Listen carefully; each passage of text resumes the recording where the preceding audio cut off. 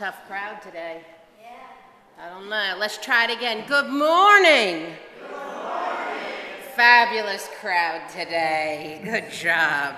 I just have a few announcements. The first one is that immediately following this service, if you are in need of prayer or would like to pray, there will be an elder available right up here that will pray with you. I believe it's Jill. Is that or Dee? One of the two of them will be up here anticipating your prayer needs. The church office is closed this Tuesday for July 4th. And I also got word this morning that Pam Huss passed away. I don't have any other information about it, but when we do, I will share with you. It'll come out in an all-church email. Are there any other announcements? Well, all right. With that, I invite you to open your hearts and your minds, and we'll prepare for worship.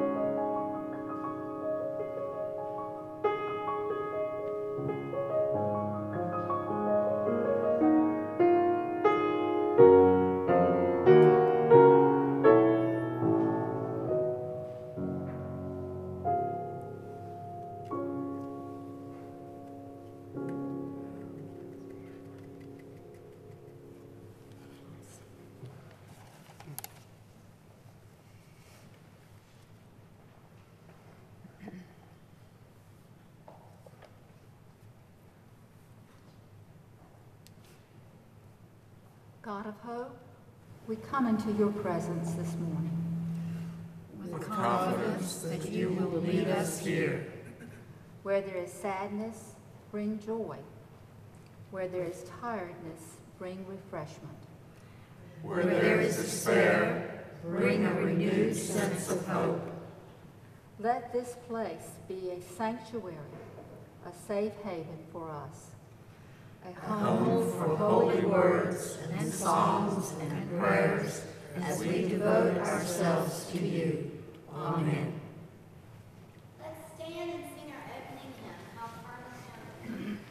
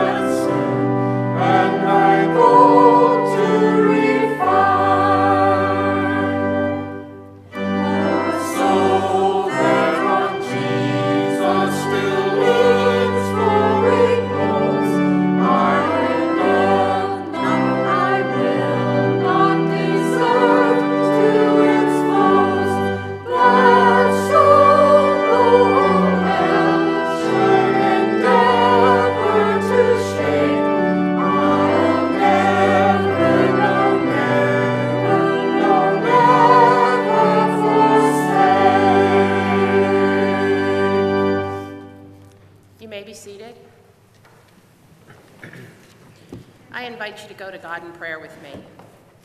Dear Heavenly Father, this morning as we contemplate a new day, we ask for your help. We want to be aware of your Spirit leading us in the decisions we make, the conversations we have, and the work we do. The freedoms we find and have are in you as we work toward being one church, one community, and one nation.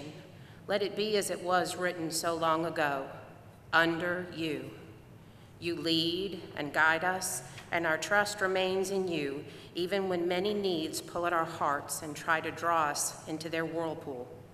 May your divine hand govern us, so that we may remain aware of the calling we receive from you, and always have a light shining into our lives to show us how to serve you. Let your power work wherever hearts respond to you on this earth. wherever the strength and wisdom of your Son is revealed, so that people acknowledge his deeds and ours in his name to honor you. Be with those who are the least noticed of your children. Keep them in your hands and enable us to be fellow workers who persevere courageously and confidently in your name. We ask all this as we say the prayer given to us. Our Father, who art in heaven, hallowed be thy name. Thy kingdom come, thy will be done, on earth as it is in heaven. Give us this day our daily bread, and forgive us our trespasses, as we forgive those who trespass against us. And lead us not into temptation, but deliver us from evil. For thine is the kingdom, and the power, and the glory, forever and ever. Amen.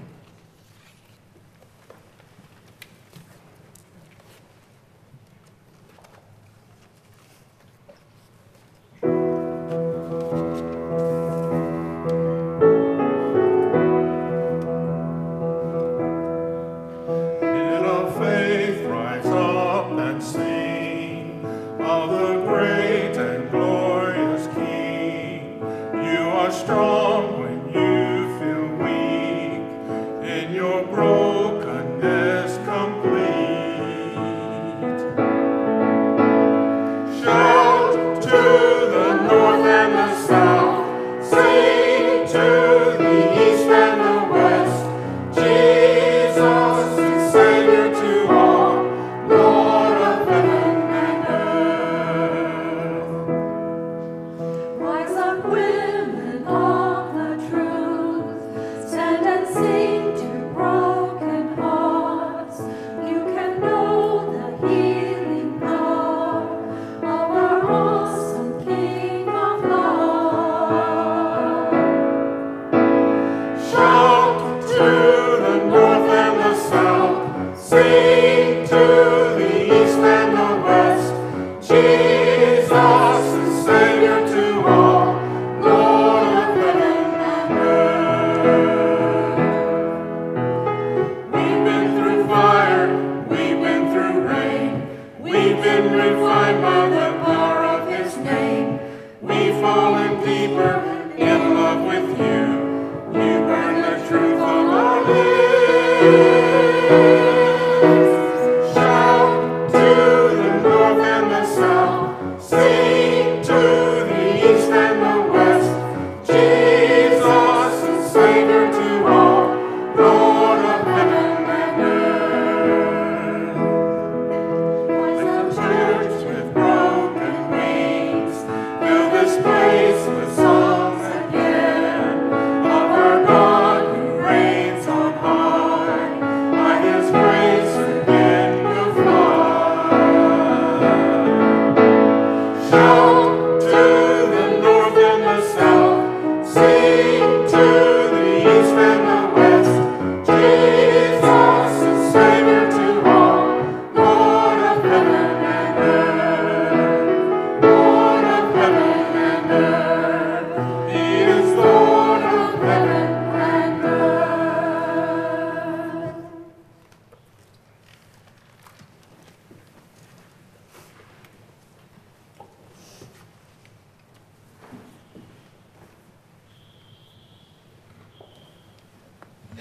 Good morning. So, as everybody knows, this is the Sunday before the 4th of July holiday. And as all American things, the 4th of July has just become a reason to get together, eat food, and celebrate with people. Or at least that's all that I can find in it. There are people that remember what it signifies, but then there are people that get lost and it's just a time to celebrate, have fun. So when we come to this table, we don't need to get lost on what it is. It's not just a part of the service where we get together and we have communion. Why do we have communion? Well, we have communion because the flag and Independence Day represents everything that's law-based and national-based. But as you learn in school, there's that separation of church and state. It gives you the right to be in church wherever you see fit. That's where that ends. Once you come to church, it is all through Christ and God that gives you all of your other freedoms. You're given the freedom to sit here knowing that after death, you are going to be welcomed into a sweet embrace and a wonderful heaven. You know that your soul has already been spoken for and saved. There was already a battle before you were even born that was won by Christ because of his love for us. All that is asked is that once you accept Christ, that you then show that love to everybody else, regardless of their nationality, their ethnic allegiances, or any indifferences that you have. You're supposed to show that love to everyone that you come across so that they get a glimpse of that love. And it might cause them to then turn to Christ. So as we gather around this table, because, hey, food, it's not a food that's going to nourish you and keep you going day to day from a scientific standpoint of, oh, it's going to give you the nourishment you need. It gives you the nourishment that your soul needs. It gives you the nourishment that your faith needs to keep going. So as we gather around this table, and as you gather with your family later on this week, remember that you're gathering with those people that you love, just like Jesus gathered with those that he loved all those many years ago. He gathered with them and he took a loaf of bread, and he broke that bread, and he said, "This is my body broken for you. For as often as you eat of this, do so in remembrance of me." Likewise, after supper, he took a cup, and he said, "This is the cup of the new covenant, a new covenant poured out for the remission of sins." So he was forgiving sins that hadn't even been committed yet. So by eating this bread and drinking of this cup, we do so in his name until he comes again. Will you please pray with me? Heavenly Father, we ask that you take this bread and this cup and you bless it, and you continue to bless our lives, and help us remember that you gave us that ultimate freedom. You gave us that freedom to live our life, to show others your love. It is in your Son's name we pray. Amen.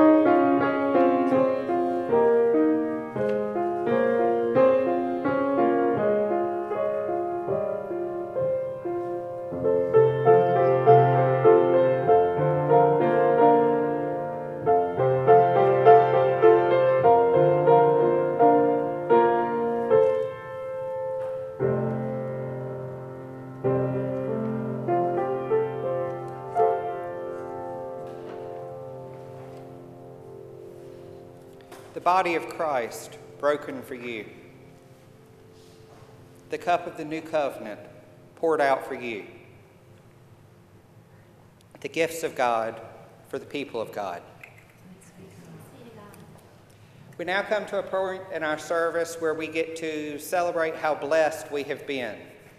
We have truly been blessed by just being able to be here today. So if that can be your only gift back, that is more than enough.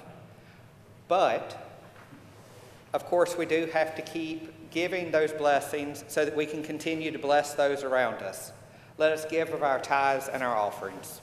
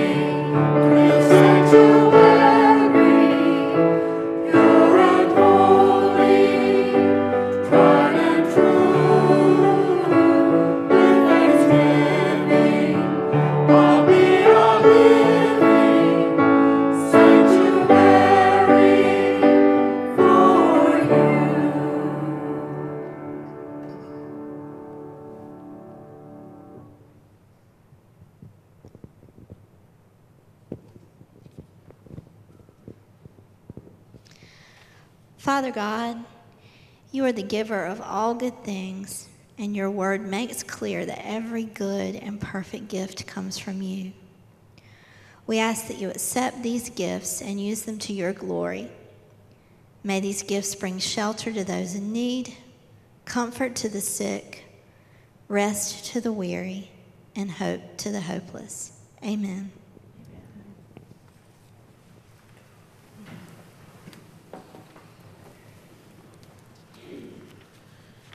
When I was getting up to go do the prayer in the early service this morning, I was reminded of the fact that when I do a funeral at Paul's Funeral Home, the gentlemen who work there make fun of me because my funeral shoes squeak when I walk down the aisle. And they like to pick on me. And I think they're so handsome. They're patent leather, they have tassels, but they're loud. So walking to do the prayer in shoes that were not my funeral shoes, I was making noise in church. So I thought, well, fail there. And then come to find out doing communion, these shoes make noise too. So much for silence, huh? Well, I grew up with complete and total access to an individual, my grandfather, who was passionate about words. He wrote them in books, he edited others' words, and he worked for a company whose sole purpose was collecting words between two covers to share with the world.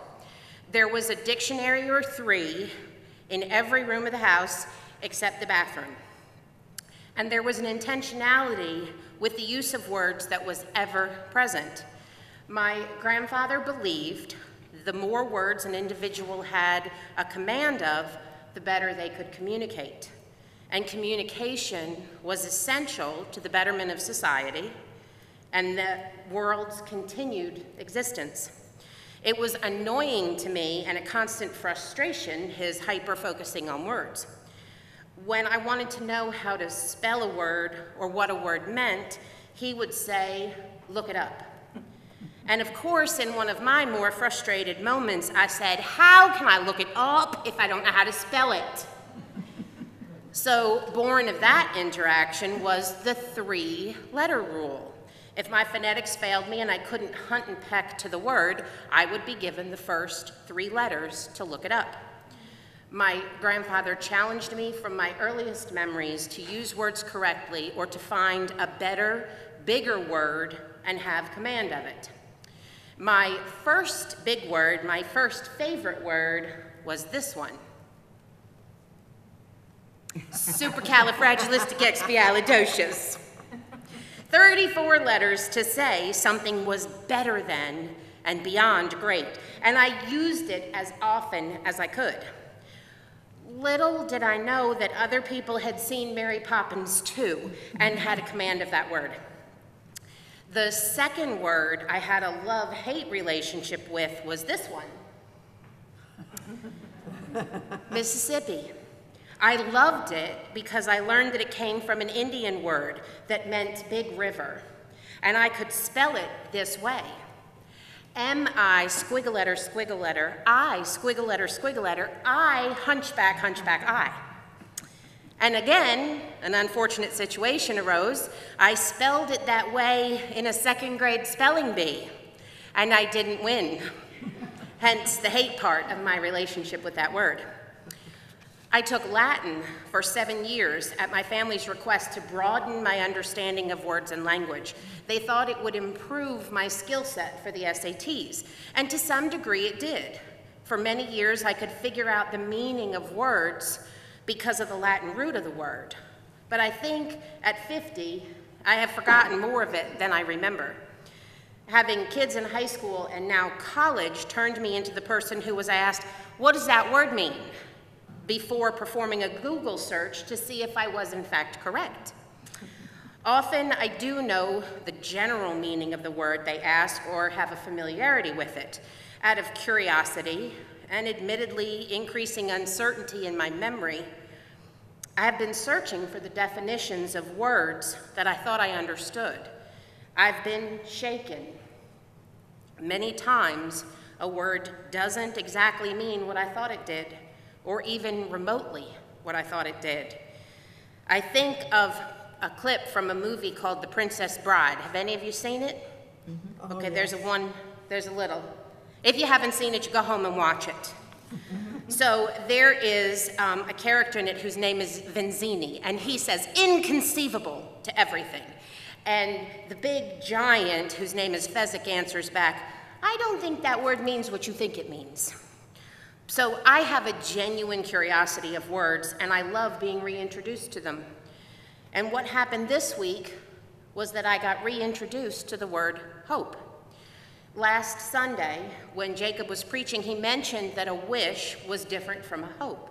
And my mind started turning that over and over again. What was hope? How would I define it?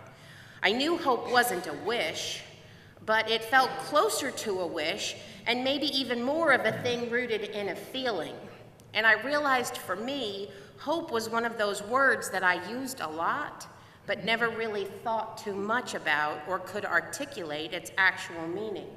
So I got to thinking on it and reading about it. Hope is defined in Webster's as an intransitive verb, to cherish a desire with anticipation, to want something to happen or to be true. Or as a noun, the desire accompanied by expectation of or belief in fulfillment.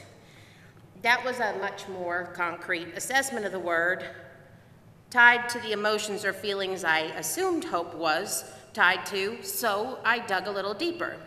Guess what? In other languages and in biblical terms, hope isn't defined exactly the same way. It's much more of a concrete thing. In Hebrew, hope, the word tikva, is not tied to a feeling. It is an expectation. And the root word means rope, or what one is bound to. In Greek, hope is the word elpis, which also means expectation, but goes on to be defined as trust and confidence. And when used biblically, hope is, and I quote, the confident expectation of what God has promised, and its strength, hope, is in his faithfulness. So that definition of hope as a rope, that binding hope does for us, is to God. Our hope is in God and in the certainty and faithfulness of him. The biblical definition and understanding of hope holds so much more power for me than our Webster's version of today does. Hope, I now come to realize, is a word of great power. It's not the feel-good, wishy-washy word I once assumed it to be. Biblical hope has the power and the certainty to change trajectories, communities, and lives. It holds tremendous weight and value. Now, one of the ways to better understand a word in context is to replace it with a synonym you are better acquainted with, or the definition of the word. So I pulled the next 4 scriptures, and there were so many more I could have chosen from, that all spoke on hope. They're probably quite familiar to you. The first one is Isaiah, and he mentions hope in this way. Isaiah chapter 40, verse 31. But those who hope in the Lord will renew their strength. They will soar on wings like eagles. They will run and not grow weary. They will walk and not be faint. So let's replace the word hope with its definition, confident. Those who are confident in the Lord, or those who are roped to the Lord, he will renew their strength. That lands very differently to me. We know how hard this way of Christianity is, so having the confidence in God because of who God is, well, then you will soar and run and walk the walk. Psalm 71, verse 5, and I'm sorry, but I made an error. We got to back up to 4 first. Deliver me, my God, from the hand of the wicked, from the grasp of those who are evil and cruel. For you have been my hope, sovereign Lord, my confidence since my youth. With our new understanding of the biblical hope, again replace the word hope. For you have been where my trust is, what I am roped to, the supreme authority, my Lord. This person writing in the psalm is understood to be older, looking back on their life, and acknowledges his binding to God. It's almost like saying, I can handle what's been thrown at me over all of these years because my confidence has always been in God. And then we have another prophet weighing in on hope, Jeremiah, chapter 29, verse 11. For surely I know the plans I have for you, says the Lord, plans for your welfare and not for harm, to give you a future with hope. These people who had been cast out living in Babylon without a nation and hearing that God had a plan for them, that was their fear not moment. That was the God's, I've thrown out a lifeline to you. Their future was found in their confidence in the Lord. And then we have Paul weighing in on hope. Hebrews chapter 11, verse 1. Now faith is the assurance of things hoped for, the conviction of things not seen. That single sentence I read is the most popular definition used to describe faith. Our faith in real time is the certainty of our expectations, our confidence, our roping to, our trust, hope in God and his fulfillment of his promises. Each of these verses gives the reader and the believer more than a feeling of comfort and something to look forward to. These verses give the reader and the believer a certainty of what is to come and what is to be that can be trusted in, because our hope, our rope, our expectation and confidence is in God. God does not fail his children.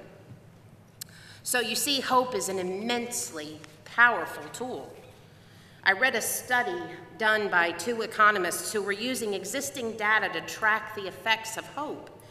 In the 30s and 40s, a survey was done with a group of participants who were asked about their hope for their future, whether their lives would work out or not. They were at the time in their 20s and 30s. People's hope, previously referred to as optimism in the studies, caused measurable results in the lives of the participants, and by extension, their communities. Those who answered positively were more likely to be alive in 2015 than those in their same peer group, age, race, and gender, or than those who responded negatively. And guess what? For those who were hopeful, they had better end results, less sicknesses, more measurable successes than those who did not. A group of children in Peru who were first-generation college students experienced a higher degree of hope for their futures over a 3-year period of time than that of their parents because of the increase in education opportunities. And when asked, they attributed their hope and success to family members or members in the community that poured into their lives and supported and encouraged them to go to college. 2 economists and several psychologists are making the argument that hope, confidence, and certainty of expectations is a measurable tool that can be used for society. And if measured and tracked, imagine what crises could be avoided. Imagine what breakdowns in communities and societies could be avoided. When our hope is not but a mere emotion or feeling, when our hope as Christians, properly understood, is the confidence we have in God, when we are roped to God and confident in his purpose, imagine what communities might look like, how we might track our success. I imagine that that would be kingdom building right there. Hope is all around us, and often being ushered in by others. Driving down 264 this week, I saw something that made me pause. It was a row after row after row of zinnias. Imagine my surprise when the same image showed up on my Instagram feed.